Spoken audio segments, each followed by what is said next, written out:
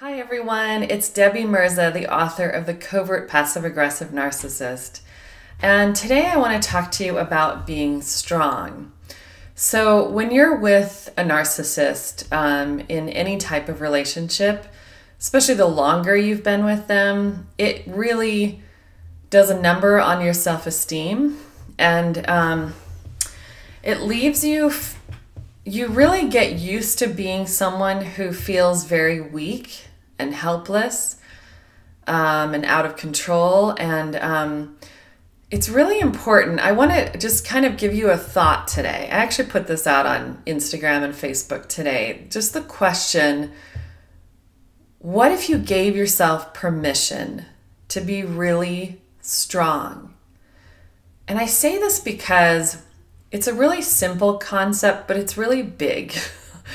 As you'll know, because I'm sure you are not feeling strong right now, and you're not even sure how to get there, I would imagine. And what happens when we are with people that are narcissistic is our brain literally learns patterns of being, and we take on beliefs and we take on thoughts about ourselves and about life. And that becomes our default. The way we feel becomes a default for our body. So it's up to us whether we're going to retrain it or stay in that place of feeling weak. So a really powerful thing you can do is if you're coming up to something, like for instance, this week I actually have something with the covert narcissist in my life that I want to feel strong. In the past, it's brought me a lot of anxiety and fear, and I've felt small.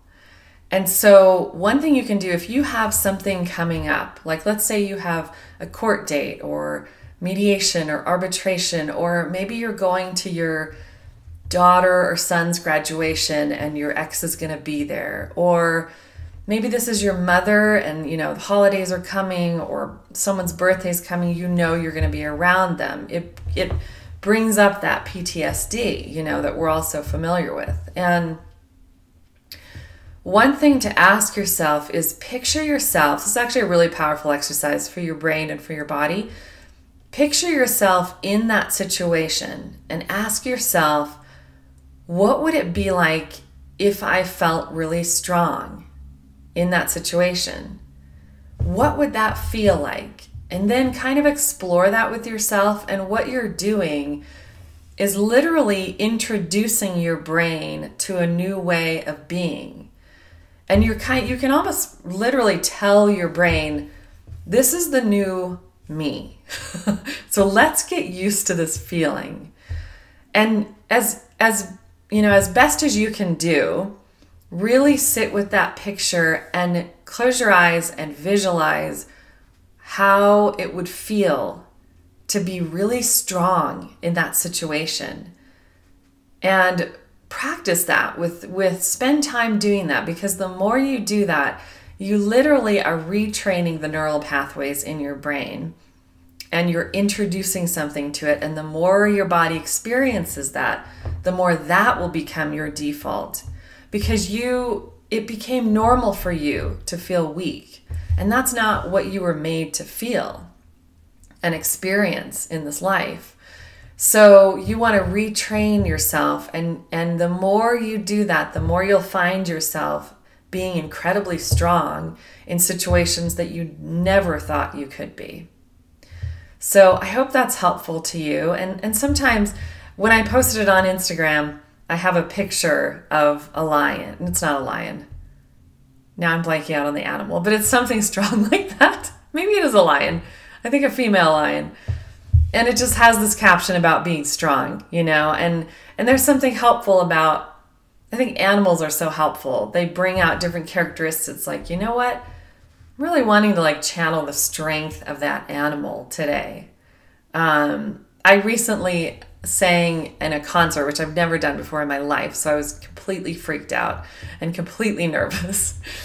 And I told them I was about to sing this song that's really powerful. And I stopped and I told the audience, I said, I'm going to ask for your help. And I tell you this as really a metaphor for life. You know, times when you're facing something where you're really nervous, reach out and ask for help. So I asked the audience, I said, I really want to get this song across to you, and I don't want to cry. And I can really easily cry when I sing because I get really emotional.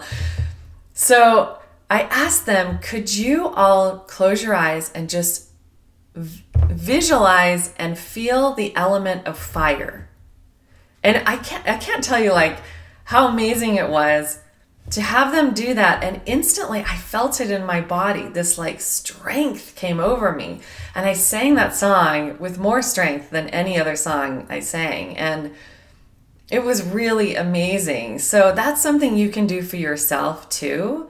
They've actually done, I was with a group of coaches. I was trained by Martha Beck to be a life coach. I don't know if you know that.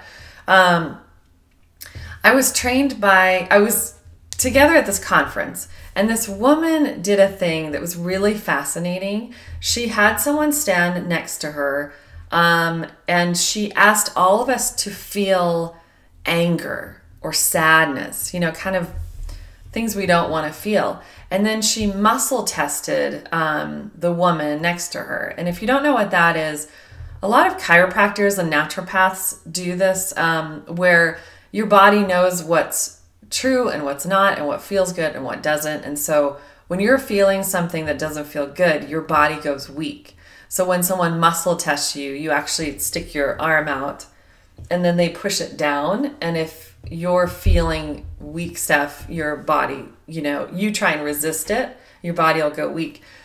It even works with truth. Like if someone does this to me and I say, my name is Bob, I won't be able to resist it. I won't have the strength because my body knows that's not true. It's fascinating. So anyway, she had this woman next to her, and she had us all feel these sad feelings or angry feelings. She muscle tested the woman and she went weak. Then she told her, okay, now I want you to picture yourself sitting on a platform and there's water all around you. And the water all around you comes up like giant fountains all around you. And this is a protection, you know, a protection of angels or whatever you want to picture. I want you to see that, and I want you to know you're protected. So the woman did that, and then she asked all of us in the circle around this woman to now feel anger, rage, sadness, stuff like that. And this time she muscle tested the woman and she stayed strong. And I tell you this because a lot of us are very empathic. We pick up what other people are feeling. And so it shows you how much power you have to actually protect yourself from that. So visualization is amazing, and it's really powerful to the brain. And so I encourage you to just sit with the thought, what if I gave my permission to become a really strong person, to be really strong with whatever you're dealing with? So I hope that helps, and I will talk to you soon.